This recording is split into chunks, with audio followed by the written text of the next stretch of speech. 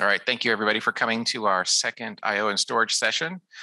For this session, we have two remote presenters. The first one is going to be looking at some file system configuration piece, and the second one is going to be a bit of a different talk, looking at an open source program office and how that relates, and we'll get to that when we get there. But first up, we have Francieli Boito, and she's going to tell us about the experimentation she and her team has done looking at BGFS's configuration and how to get the best performance out of it. Hello, good afternoon. So can you see the slides? Can you hear me? Is everything okay? Yes. Perfect. Great, so I'll start. First of all, I would like to thank you for listening to me today. I'm happy to talk about this with you. My name is Francieli Boito. I'm an associate professor at the University of Bordeaux in France. And this work has been done in collaboration with my colleagues at the INRIA Bordeaux. So we worked about on some parameters of BGFS, which I will explain in a bit. But before that, I must give you some background. So we, as we know, so HPC machines, so the clusters, the supercomputers, to allow for access to persistent data, they use a parallel file system. A parallel file system is always deployed over a set of dedicated servers. So there are some nodes in that system that only run the parallel file system. And these servers are shared by all the applications that run, all the jobs that run on that machine. For the rest of this presentation, I must give you some terminology. So one server, one OSS, or when I say a machine, I'm talking about one of these machines that are dedicated for the parallel file system. When each of these machines is usually connected to multiple components of the parallel file system, which are called the storage targets. We have situations where one machine has one storage target, and we have situations where we may have multiple storage targets per machine, as is the case of the cluster where we conducted this experience. When I talk to you about stripe count, I'm talking about the number of targets. So when we write a file to a parallel file system, this file is split. We break it into fixed size portions, we call stripes, and we put these portions on different storage targets. We start usually at a random target, and we go in round robin, and we use a certain number of targets. So that number of targets we'll use to store the same file is called the stripe count. And this is the parameter we are interested in studying. We were interested in studying in this. We are interested in study. And I will talk to you a lot about this, about stripe count. So the number of targets, we may have more targets in the system as our stripe count, but our stripe count is how many we use to store each file. So our goal was to say, what is the impact of stripe count on the number of on the performance of BGFS? And why were we interested in that?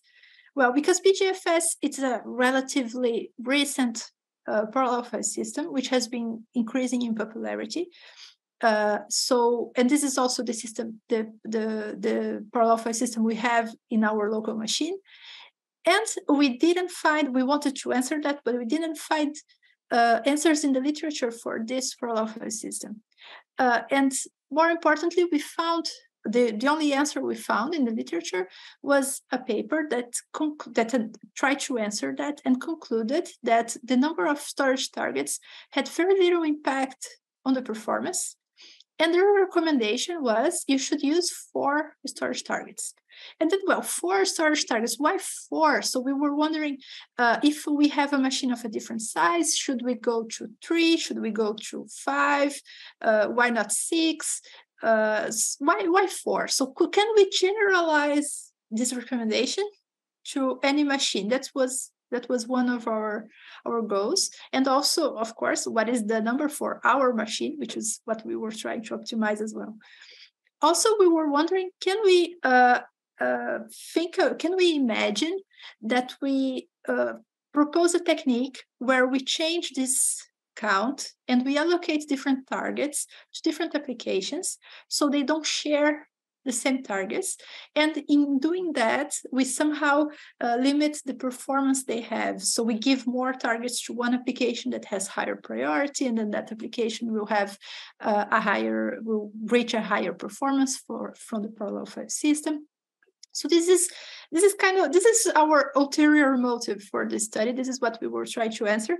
And to give you a spoiler, we concluded that it was not a good idea, that we were not going to proceed with that. But today, what I will talk to you about is not this, is this study on the impact of the stripe count, and also very importantly, all the lessons that we learned while conducting this study, and some other important things that we should keep in mind when trying to analyze the parallel file system performance. So for the rest of my talk, I will present you some results that we had, some experiences that we conducted and the results we had. And I will start by talking to you about the methodology, how we conducted this. So I will try not to bore you with too many details in this talk. You can, this talk is based on a paper that we published this year, and this paper is available online. So if you are interested in all the details, please check the paper. We have, I added the link at the end of these slides, and I can also share in the chat later the link for the paper. And the paper, in the paper, we'll find a link of the Git repository where all the code, all the scripts, everything is there. So if you want to replicate this study and maybe conduct a similar study in our platform, you can also do that. So what is our platform here? We have a machine that we call Plafin. It's you could call it a medium-sized cluster or a small-sized cluster. That depends on what is the size of the machine you have in the place where you work. We argue actually that I argue that this is a very typical machine. Of course, we have supercomputers that are huge in scale, that have tens of thousands of nodes, but maybe the most of the machines in the world are small to medium sized, right? So if we have our conclusions are mostly for this size of machine, and we think and I'll show you that we actually have a big impact. We can have a big impact on performance by selecting well the parameters. So we have this machine, and for some reason, some things that happened, we had the opportunity of running our experiments on this machine on two different periods in time, where we have different networks to access the parallel file system. So what we have with that is two versions of the same machine, where everything is the same parallel file system, same nodes, same versions of software. The only thing that changes is the network. We either have a 10 gigabits per second or 100 gigabits per second links between the compute nodes and the parallel file system. Our parallel file system in this machine has only two storage servers, so two machines that run the parallel file system, and each one has 4 OSTs, 4 storage targets. So we have 8 in total. We generated benchmarks using IOR for our experiments. IOR is a benchmarking tool for I/O, and we selected the parameters for this benchmark, trying to be sure that we would reach peak performance of the system, and we would be able to only see the impact of the number of storage targets. So we used a single shared file, because then we are sure we are using a certain number of targets. We did contiguous accesses. We did requests that were large enough, so we would not have a performance that's affected by latency, by metadata access, by having requests that are too small.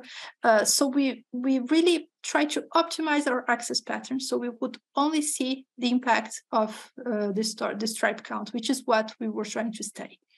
And we did, because it's our machine, we have a very we have a good access to it. We had some time to run this as well. So we were lucky that we were able to run each test 100 times.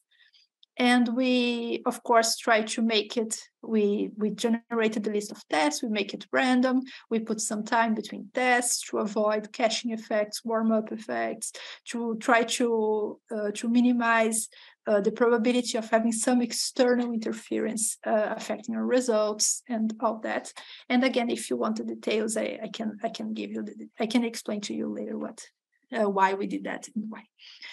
So the first thing that we wanted to, I told you that we try to optimize the access pattern. We try to really make an application that would be perfect, that would reach peak performance. So we could change the number of targets, the stripe count, and see what the impact would be. So one of the things was this perfect application, how many nodes does it use? How many compute nodes does it use to access the parallel file system? So when we have two networks, right? We have two versions with different network speeds. When the network is lower, when it's 10 gigabits per second, we know that our performance is limited by the network because our storage system is faster than that. So if we imagine this situation that you see in this slide, where you have some compute nodes and some parallel file system servers, and they are connected through the same network. And we have a link that goes to each machine, right? So if we are limited by the network and we are using two of these servers and a single compute node, then the link that's limiting us is that link that goes to that single compute node.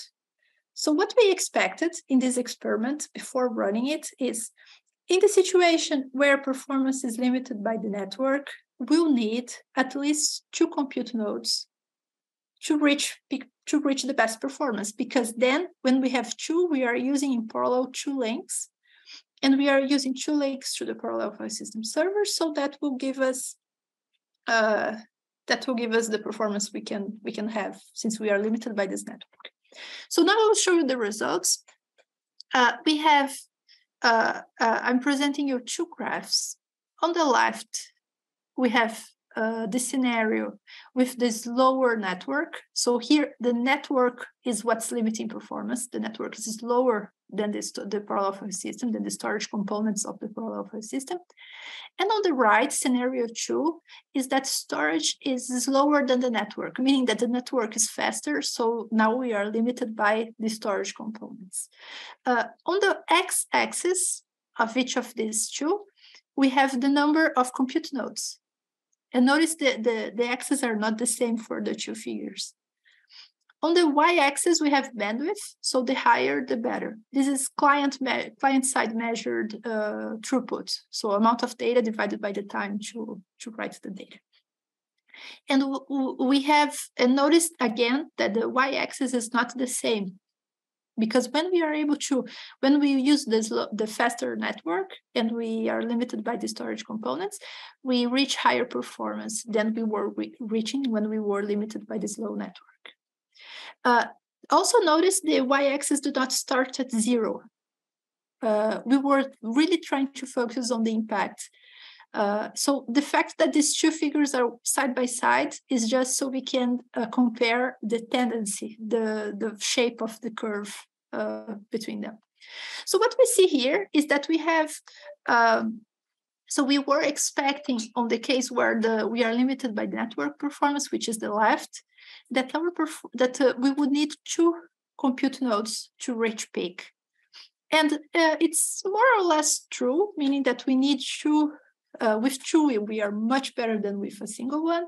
But when we go from 2 to 4, we still see some small improvement in performance, and we need 4 compute nodes to reach peak. When we look at the right, here we don't have that network limitation. A single network link at 100 gigabits per second is fast enough. It's already faster than the storage components. So we should not, if we are using a single compute node, network should not be a problem. We should not be limited by the network. But still, as we increase the number of compute nodes, we see improvement. And why is that? We believe, I strongly believe that this is because of parallelism. Because when you access a hard disk or an SSD, even in a single compute node, you can do the test in your own machine. If you put more threads, more processes to access to access a certain amount of data in parallel from that storage device, you usually see performance that will improve until some point and then stabilize or start to degrade. So what we have is that we need a certain level of parallel access of concurrent clients accessing data from the parallel file system in order to reach its peak. And when we have, in this case, when we have more nodes, we have more processes because we fixed the number of processes per node. And therefore, we have more requests being sent to the parallel file system at any given time. So it's used, it's more used, it has more access. Okay, so this is our explanation to this. And the first, but then before I present you our first conclusions. So, okay, I just told you we need parallelism. And in this case, we have more parallelism by increasing the number of compute nodes. So then we wonder, can we use less compute nodes, but increase the number of processes? So for instance, before I had eight processes per node. And this is the blue line that you are seeing in these plots. This is the same plots as before, but we added a red line. And but instead of 8, we put 16 processes per node. So we double the number of processes. So if we have half the number of nodes, we would have the same number of processes. So what we were wondering is, can we increase the number of processes but decrease the number of nodes and still reach the peak? Because if the thing is parallelism, we just increase parallelism with the number of processes, not with the number of nodes. So we try this, and if that were true, what we would see is that, for instance, here this point here is 8 compute nodes. So with 8 processes per node and 8 compute nodes, we should have the same performance as 4 compute nodes and 16 processes per node. And that's not the case at all. In fact, when we compare the blue and the red line, they are very similar. There is some point here where they have some difference, but they are mostly similar. So what we conclude from this is that it's not enough to have the parallelism. In the case of BGFS, what we assume is that we also require a certain number of BGFS clients that run on the compute nodes in order to have that parallelism to reach peak performance. So that takes me to the lessons we learned so far. First of all, the number of compute nodes is important to performance. And if we want to reach peak performance, we need to use a certain number of compute nodes. So if we want to study the impact of something on performance, we absolutely need to use an adequate number of compute nodes to reach the peak.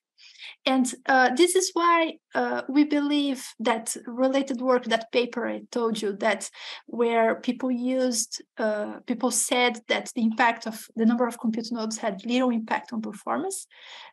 We believe that was the case because in their experiments, they tried using a single compute node. If we are using a single compute node, we have a performance that's lower because we are using a single compute node. So we don't necessarily see the impact of what we are trying to analyze. So if we are doing any evaluation of performance in a parallel file system, we should first select the number of compute nodes and the number of processes which may have different impacts. And in our local machine, the vendor had selected the number of the default number of targets, the default strike count, by running experiments on a single compute node.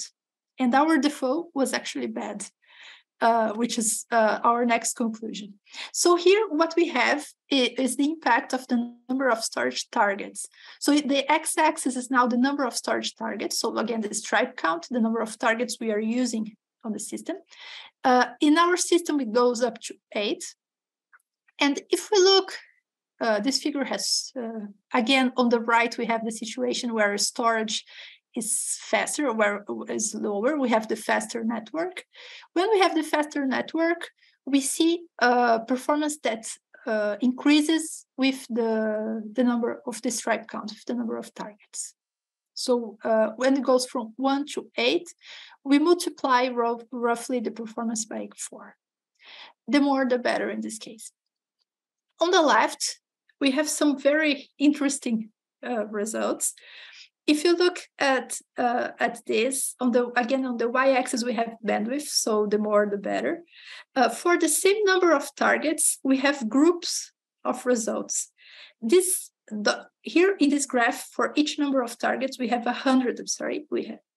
We have 100 points for here. So these 100 points, they separate into 2 groups, and that's the same for some of the different number of targets. And our default was 4, which is here, which is by coincidence the same as that paper proposed. And it was not the peak. And 4 is actually not the peak in either, no matter the network. We should not use 4. It's not the best solution. But what we were wondering here is what's happening? Why do we have these groups, right? So so in order to answer that, we replotted the same results. Of course, we tried multiple things. We thought about the problem for weeks, but of course, I will only tell you what worked, right? So the success part is we decided to plot the same data with a different notation. So we used a notation that says how many targets are used per server.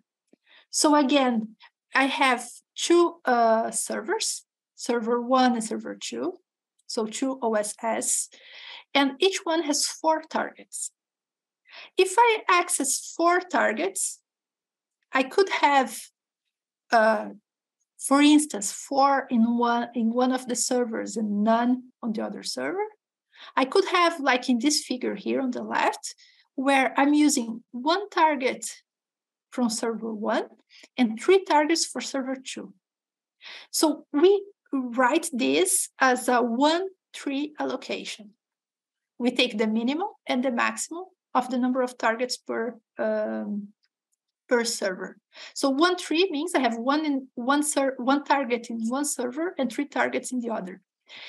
On the right, we have an example of a 0-2 allocation. A 0-2 allocation means I have 0 in one of the servers and 2 in the other. So we take those same results I showed you, those same bandwidth as a function of the number of storage targets, and we plotted that as a function of the allocation. So here on the x-axis, we have the different allocations that we observed for these experiments, and on the left, the more to the left, the less balanced the allocation is. So for instance, on the far left, we have the cases where all the targets are in the same server. So there are 0 in one and all the targets in the other.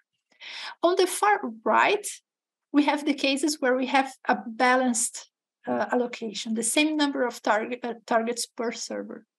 And what we see, we have two interesting conclusions to take from this graph. The first one is as we increase, as the allocation gets more balanced, we improve performance. So performance is impacted in this case, and this is the case, again, this is the case with where we are limited by the network. So this is that case here on the left, where we have those groups of points. And those groups of points, they actually happen because of these allocations. We found out that the points that were in the same group, they all corresponded to the same allocation. And the more balanced the allocation, the better the performance. And interesting if we take situations where we have the same level of balance. For instance, on the far right, we have 4 and 4, 1 and 1, 3 and 3, meaning the same number of targets per server. The number of storage targets, the total number we are using, so 8, 2, and 6, does not have an important impact on performance in this case. Because in this case, we are limited by the network. But then again, if we are trying to analyze the impact of the storage targets on performance, we need to go to a situation where we are limited by that, not by the network. So in this case, if the performance is limited by the network, we don't really have an impact coming from the number of storage targets, but we do have an impact from how balanced this allocation is. And in this case, if we take 8 storage targets, if we use 8 storage targets, that's only one possible allocation, which is 4, 4. And in that case, we have peak performance. We have the best possible performance. So in this case, using 8, using our maximum number of storage targets, is the best because we don't depend on the allocation. So either we have a way of guaranteeing we always have a balanced allocation, or more easily, we just use our largest stripe count, and we are good in the number of in our peak performance. An important conclusion to take as a side note from this is that we should always look at our data carefully. Before, like we ran a lot of experiments, we generated some plots, and we have these points. And if we had taken only the average of these points and plotted that instead of plotting all the points, we would not have found these different groups of points that, of course, are not outliers or something. There was something happening there. It was an important information. So we should always be careful when summarizing data. Francieli, we got 2 minutes. Oh, okay. I'll be quick. Sorry. And then when we go back. When we go to scenario 2 was when the network is fast. What we found is that the balance, having an allocation that's more balanced is also better, but the impact is less. We have less impact from how balanced the allocation is, and the number of targets have a strong impact. So in this case too, the more targets, the better. We reach the best performance when we use all the available targets. So then we are concluding, okay, we should always use all the storage targets. But then if we have multiple applications that are running at the same time, they will share targets if they use all of them, right? So wouldn't that be bad? So we did, and I will not go into details, but we did a bunch of experiments to try to answer, is there any situation where we should not use all of the targets? We should separate them and give some to one application and some to the other, because having them sharing them is worse than having them not having all the storage targets. And we did not find such a situation. It was always best to use all of the storage targets. So our stripe count, so our answer was, our question at the beginning was, how many storage targets should we use? What should the stripe count be? And our answer is all of them. But of course, there are many observations to be made here. I'm not claiming there is no interference when applications share the parallel file system. Not at all. Please don't take that from what I'm saying. There is interference, but we are arguing that it does not come from sharing the storage targets. It comes from other things. And also, we could only test, because of the size of our system, we could only test with up to 4 applications. So we expect that if we go beyond 4, we would reach a point where we would have a performance degradation because they are sharing all the targets. However, then we should wonder, are these applications, are these machines parallel file systems usually being accessed by that many applications at the same time for large accesses? Usually, in most HPC machines, we don't have applications are not that I/O intensive, and they are not doing I/O all the time and for large volumes of I/O. So the probability of having many applications accessing the system at the same time is not that high. And we think that instead of trying to avoid interference in that unlikely situation, we should be sure that applications, they reach peak performance if they are by themselves.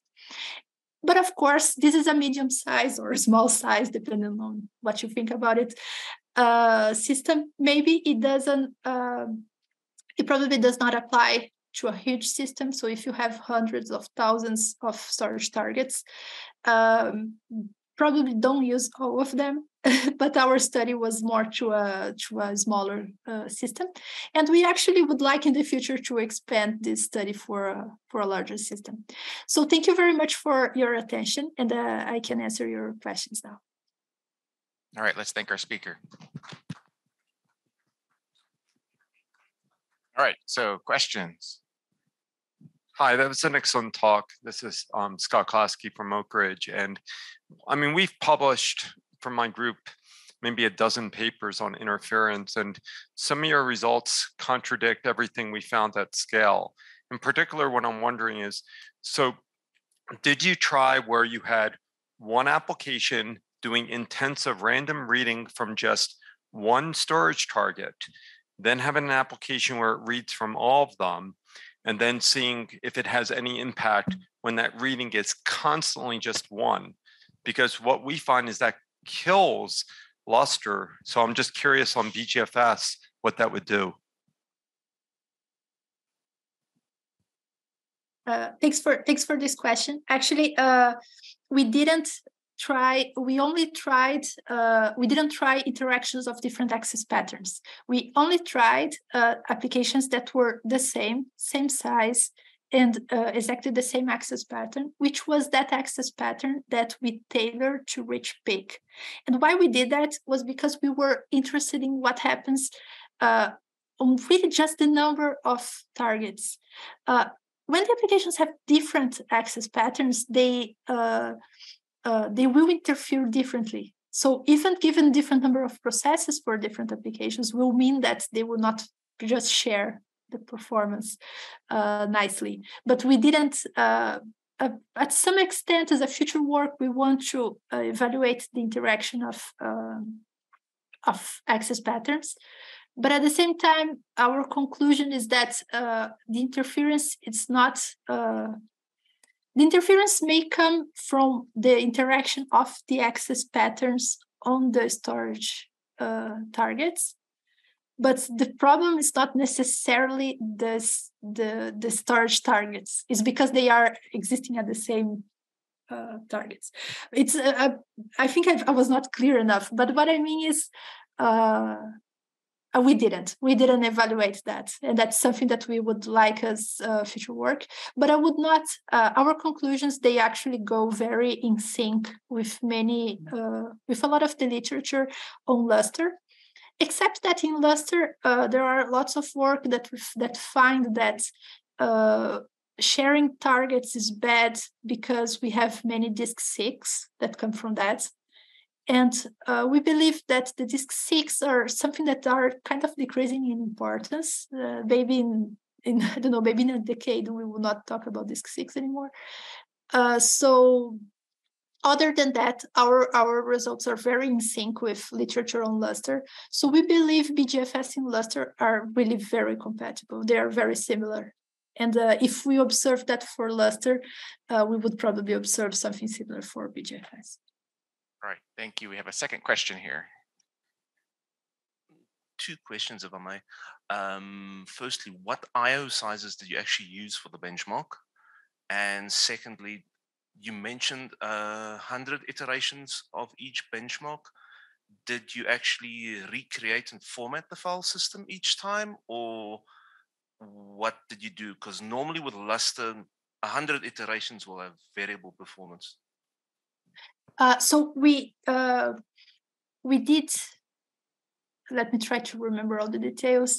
I have more details in the paper, so if you really want to find details, I recommend. But we use 32 gigabytes as the total size of the file. So we run IOR for a shared file, and the block size is this size, 32 gigabytes divided by the number of processes. So in total, the processes access this amount of data. And that's the case for all the tests. And we decided on this 32 gigabytes by doing another experience I didn't show you, that where we changed the number of, we increased the size of the file until we reach that peak. And we selected a size that was well within that peak performance. So this is the size of the file. The requests are 1 megabyte requests. And we also did another experiment that I didn't show, where we in order to select that request size that's large enough, we didn't use, when you asked about iterations, I'm guessing you are thinking about IOR iterations, where we can pass -I and ask it to repeat multiple times. We didn't do that. What we did was when I say we repeated 100 times, is we really launched 100 jobs to do IOR, of course, one at a time, so they don't interfere with each other. But we actually generated a list of all the tests that we needed to run. So multiple tests with different number of targets, with different parameters of different tests. And from this list, we take tests in a random order. And we did that because we didn't want to fall in a situation where something happens in the system and things get slower, and because of that, all our results with a certain parameter would be slower than with the others. So we make it random, and we run one at a time, of course, and we put some random time, and that, I'm not sure, I don't remember exactly how much. I'm sorry. We would have to check the paper, but it's like between a few seconds and I think it's between 2 minutes and 10 minutes or something like this. We have a random time between consecutive tests, and we do that first to spread the tests in time. So we have tests during the night, during the day, at different times, and again, because it's a random order, all of the tests are spread. And also because we observe that if you run one after the other, sometimes they are not independent. Sometimes the system kind of warms up for the next one, or you could have some caching effect. So we put some time between them. But what we did not do, we did not format the file system, because this is a system that's being used by other people. And we are not authorized to do that. So we didn't format the file system. All righty, thank you. So let's thank our speaker again. Thank you.